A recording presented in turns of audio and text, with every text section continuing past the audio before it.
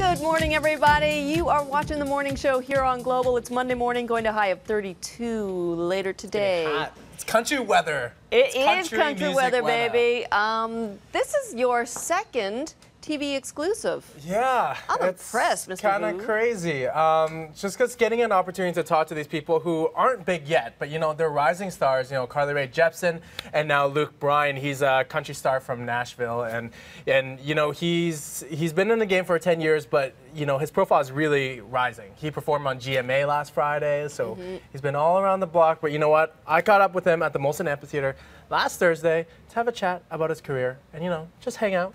So here it is. Girl, you make my speakers go boom, boom, dancing on the tailgate in the pool. A little over 10 years ago, you left Georgia, went to Nashville, and now 3 studio albums. You got a sold-out concert. I mean, did you ever imagine that it would get so big like this? You can dream and work and hope, and it's still not happened. So the fact that things have really, you know, turned a corner for me and really went to a whole nother level that I'm not even sure I can figure out yet is, you know, it's all bonus for me. Well, I want to talk about the country music genre because 3 of your singles in Canada have gone platinum.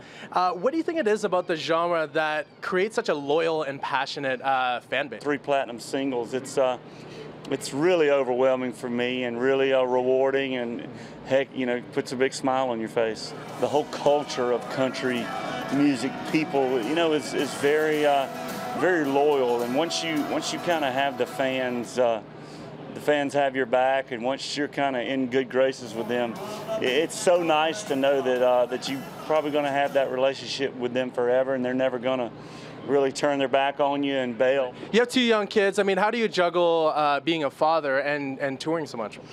Well, I mean, my main thing is when I'm home, really try to be home and try to be a great dad and husband, you know, at the best of my ability, and really spend time with them. You know, take them out to the farm and let them turn over rocks and catch crawfish and stuff like that, and hopefully, you know, they'll understand, you know, that, you know, I was out there really working hard to try to create a better life for me and my family and all my friends around me. Well, a confession, I've never gone to a country concert before, so seeing you tonight, that's going to be my first time. Awesome. What are some of the pre-concert rituals to kind of loosen up, like you were saying, and really get into that mindset? My thing is I'll pour a little whiskey drink, kind of, you know, chills me out a little bit. I think the second I can be relaxed and loose and you know, having fun, it kind of makes people do the same, and they're like, well, they can immediately let all their reservations go and start having a great time too. What's left of those blue jeans? Drip of honey on the money maker, gotta be the best buds I'm ever gonna find. Oh man, so here's the crazy thing. You know, when I think country music, I think like sort of very masculine when it comes to the male singers. You know, like they wouldn't shake their hips like JT, but Luke Bryan, he shook his hips. And, you know, Kieran, my producer, he was just saying, he's like the country JT, you know?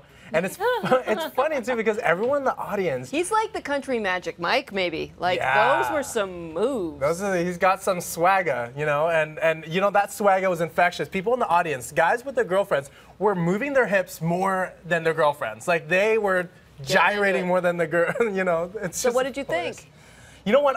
It was a great insight for me. I'm not a big country music kind of guy, but you know, I do recognize the sort of talent it takes to, you know, put on a show like that and write those songs. So, you know what? Maybe my music palette is widening now. And also, I need to work out my swagger hips for the club.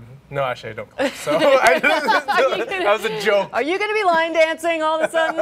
All right. Thanks, Liam. Excellent work. Thank you.